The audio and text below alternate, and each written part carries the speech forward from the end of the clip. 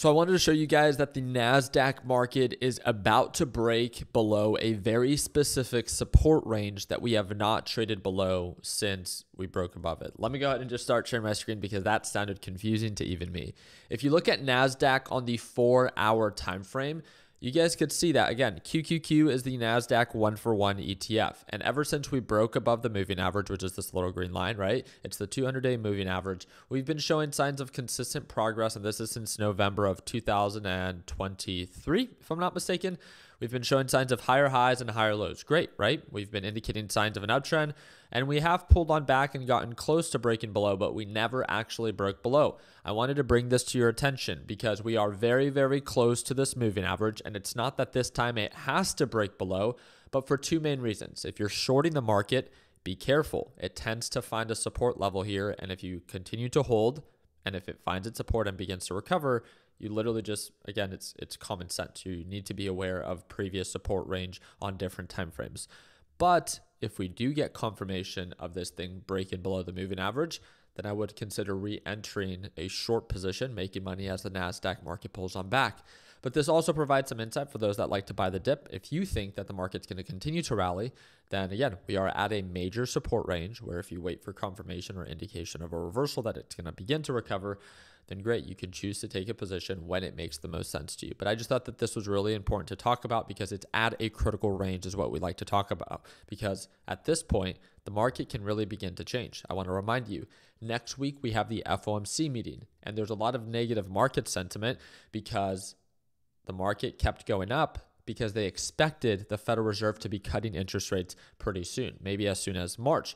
But based off of recent CPI and PPI and just inflation reports, inflation is not going away. And just like one of the executives, I think of JP Morgan or Morgan Stanley said, it would be, I would say, a disservice to begin to increase or cut interest rates because it's going to be a full circle.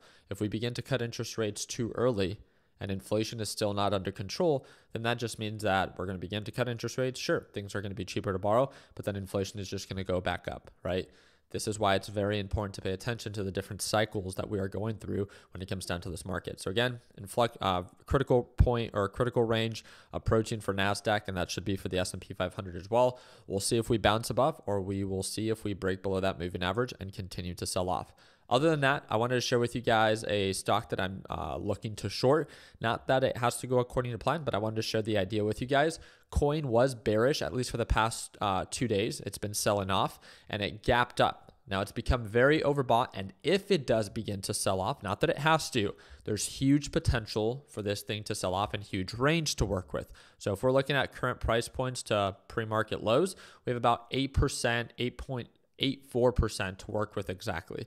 So, you know, even in a not so perfect world, if I open up short when it breaks below that EMA and then I cover right around the moving average, that's still a nice 3 to 4% move once we get that proper confirmation. So again, a lot of range to work with, but that's if we get confirmation of that sell-off.